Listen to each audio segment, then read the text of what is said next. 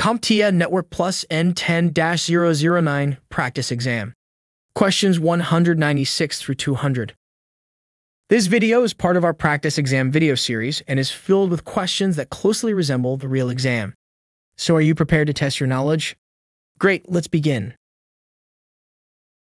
Question 196. A network administrator needs to configure a monitoring system to receive immediate alerts when a critical network device encounters an error or failure. Which of the following would best accomplish this?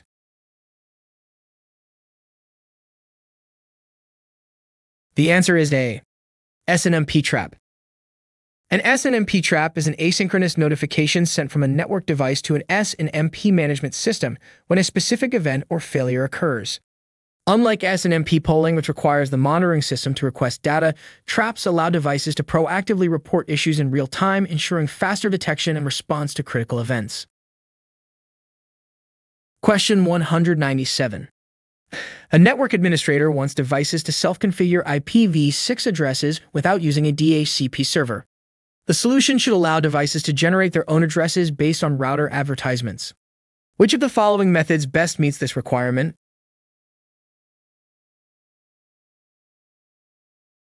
The answer is B. Slack. Slack, or stateless address auto-configuration, allows IPv6 devices to automatically generate their own addresses using information provided by a router advertisement. This eliminates the need for a DHCP server, making it a simple and efficient method for assigning IPv6 addresses in a network. Slack provides devices with a globally unique address and default gateway information while maintaining minimal administrative overhead. Question 198. A company wants to enforce security policies that restrict access to corporate applications based on a user's physical location. Which of the following technologies would best achieve this?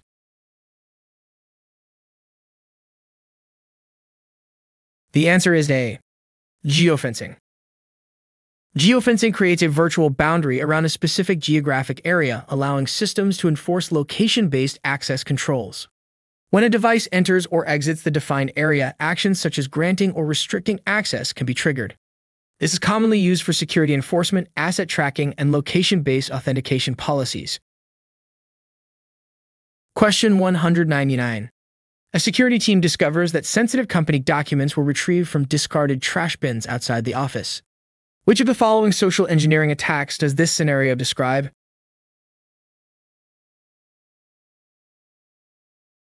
The answer is C. Dumpster diving. Dumpster diving is a social engineering attack where an attacker searches through discarded documents, hardware, or other materials to find sensitive information. This could include passwords, financial records, employee data, or proprietary business plans. Proper disposal methods, such as shredding documents and securely wiping storage devices, helps prevent this type of attack. Question 200. A network technician is troubleshooting intermittent wireless connectivity issues in an office. They suspect interference from nearby networks and need a tool to analyze signal strength, channel usage, and potential sources of interference.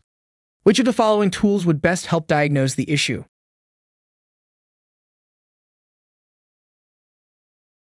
The answer is A. Wi-Fi analyzer.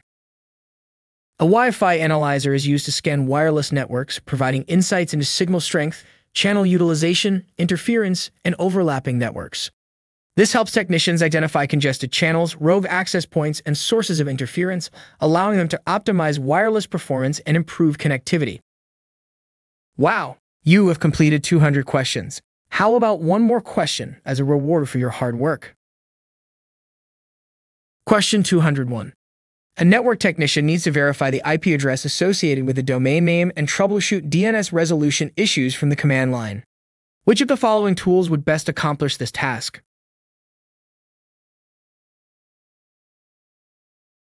The answer is D. NSLOOKUP. The NSLOOKUP command is used to query DNS servers and retrieve IP address information for a given domain name. It helps troubleshoot DNS resolution issues, verify domain to IP mappings, and check for misconfigured DNS settings. Congratulations on reaching the end of our CompTIA Network Plus practice exam. Your dedication and hard work are truly impressive.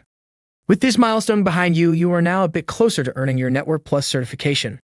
The next step is to register for the official certification exam. While you've achieved so much already, some extra review can only help.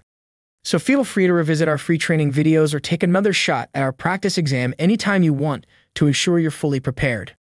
Remember, every step you take gets you closer to your goal. So stay confident, give it your best, and remember, we're rooting for you.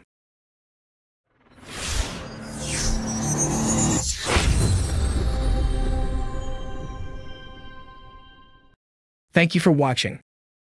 Subscribe for more great content.